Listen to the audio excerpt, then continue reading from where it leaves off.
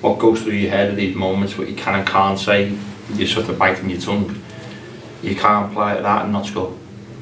We have to take responsibility for our final third actions, but equally their goal becomes to a lack of discipline in how we defend the edge of the box.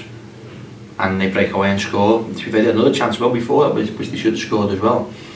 So, from my point of view, you can't play and set up the way we did and not score. The first half is as perfect as you're going to get, and large part of the second half with tremendous dominance in territory, and we didn't manage to be the story of our season. We've been bang average in the final third. That's the result of that. And you don't score goals, you certainly don't win games of footy. And what we have done over recent years, we've made sure we score 2 and 3 and put ourselves out of sight. And yeah, we've accepted conceding a goal, but we know we want to score. At this moment in time, it doesn't look the case.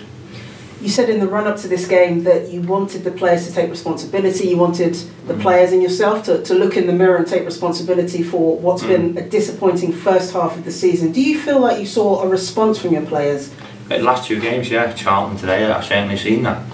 But fundamentally, the outcome is the result, and that's the only thing that matters.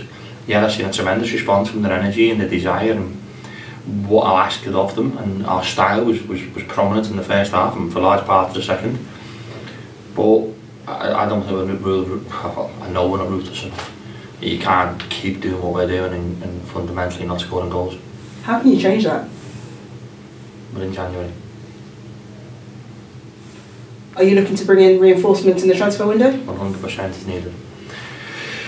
I don't think it's too late either. But we do. We can't keep carrying on the way we are, and unfortunately it's bitters in the last few games, and I feel that we've got to find more. And the players know that. I think they're honest. I think they're good people. I think they know that they've. As much when people say about defend, it's not just the goalkeeper or the back four, it's the whole team, and we're defending better as a team at this moment in time. But set plays, we don't look like we want to score.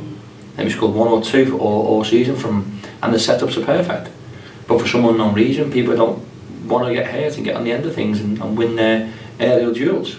So when you see not scoring goals, it's not just open play, it's wide plays, midfield plays, getting the box, it's set plays, and we're just not doing it.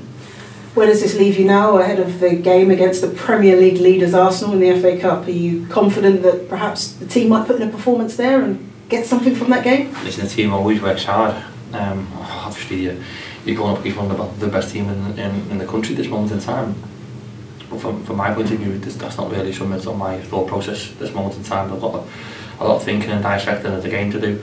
We've got a big 24, 48 hours now with the window and making sure that we're aggressive in that and seeing if we can bring reinforcements in for that game. And if not that game, the Fleetwood game the following week.